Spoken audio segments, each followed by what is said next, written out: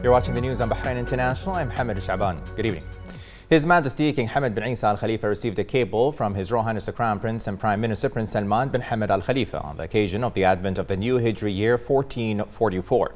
His Royal Highness prayed to the Almighty to bestow His Majesty the King with abundant health and happiness and bless the kingdom, the Arab and Islamic nations with prosperity and advancement. His Majesty the King sent a cable of thanks in reply to His Royal Highness the Crown Prince and Prime Minister, in which His Majesty expressed a sincere appreciation, praying to the Almighty to bless His Royal Highness with wellness and to the Arab and Islamic nations many happy returns. His Majesty King Hamad bin Isa Al Khalifa exchanged cables with leaders of Arab and Islamic countries on the advent of the new Hijra year 1444. His Majesty the King expressed sincere congratulations on the occasion, wishing them abundant health and happiness and further growth and prosperity to their countries. His Majesty King Hamad bin Isa Al Khalifa sent a cable of good wishes to His Majesty King Mohammed VI of Morocco on the occasion of his country's throne day. His Majesty the King wished the Moroccan monarch good health and happiness and the people of the Kingdom of Morocco further progress and prosperity under his wise leadership. In the cable, His Majesty the King hailed the deep-rooted fraternal relations binding the two countries and people, noting the steadily growing ties.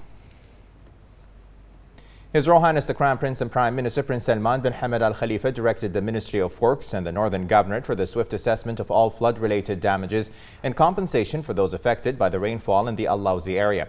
His Royal Highness the Crown Prince and Prime Minister further directed to follow up on the steps taken to develop sustainable infrastructure solutions in the aforementioned area.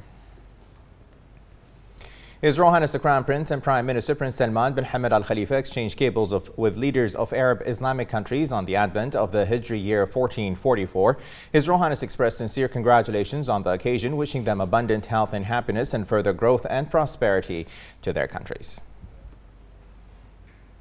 His Royal Highness the Crown Prince and Prime Minister Prince Salman bin Hamad Al Khalifa sent a cable of good wishes to His Majesty King Mohammed VI of the Kingdom of Morocco on the occasion of Morocco's throne day. His Royal Highness wished King Mohammed VI abundant health and happiness and to the people of the Kingdom of Morocco further development and progress under their wise leadership. His Royal Highness also praised the strong fraternal relations that unite the two kingdoms.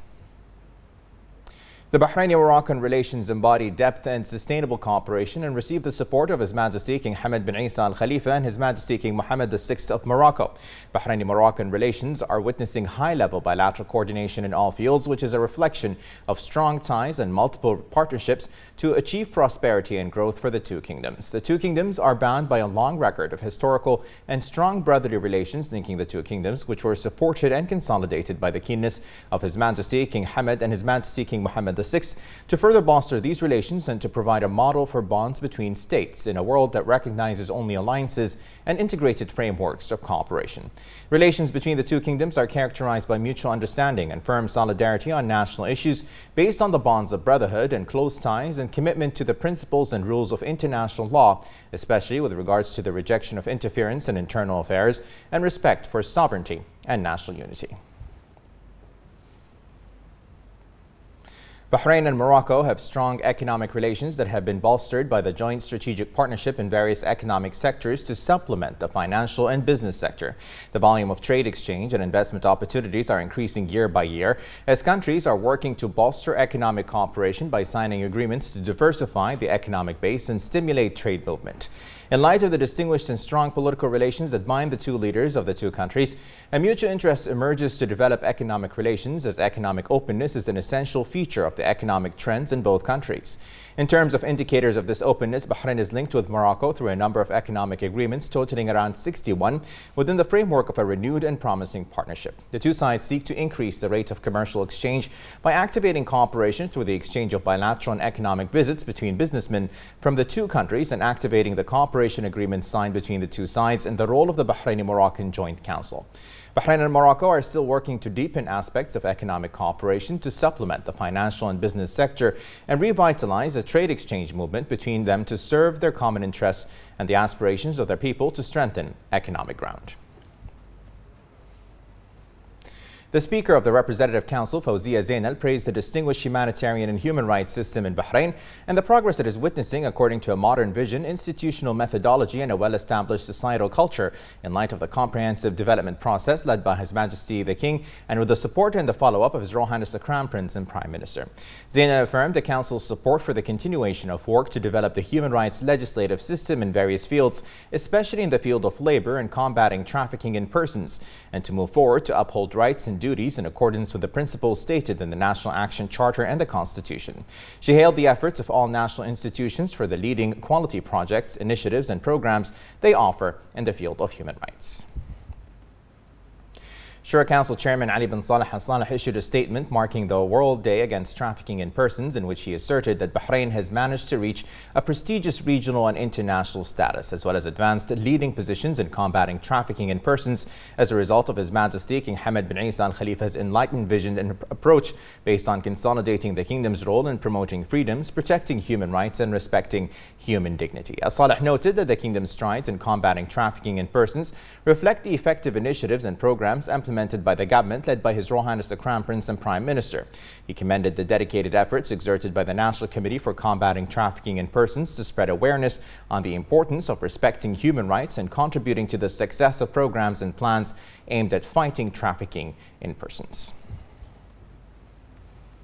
Upon the directives of His Royal Highness the Crown Prince and Prime Minister Prince Salman bin Hamad Al Khalifa to limit the damages resulting from rainwater and to compensate those affected in the Lawzi area, Minister of Works Ibrahim bin Hassan Al Hawaj and Northern Governor Ali Abdul Hussein Al Asfour visited the Lawzi area and assessed the necessary measures taken to limit the damage caused by the rainwater.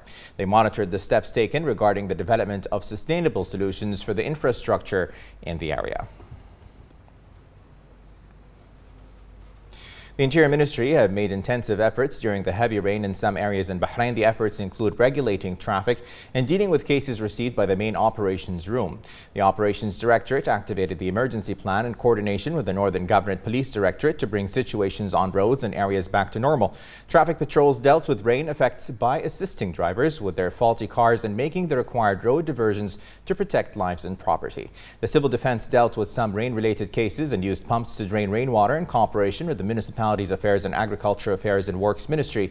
The Directorate of Media and Security Culture continued to carry out its awareness roles through the website of the Police Media Center and social channels.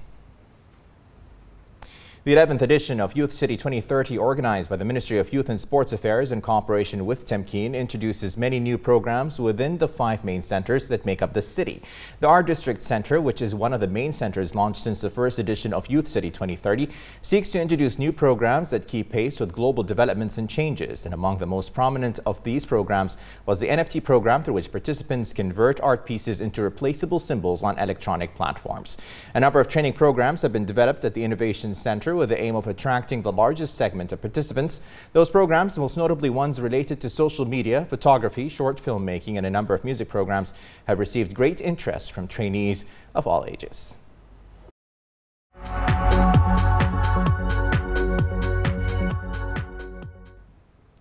In a change of tradition, the new cover of the Holy Kaaba in Mecca was installed at the dawn of the new Islamic year of 1444. It used to be that the Kiswa was replaced once a year during Hajj, especially on the morning of Dhul Hijjah the 9th, after the pilgrims go to Mount Arafat in preparation for receiving worshippers the next morning, which coincides with Eid al-Adha.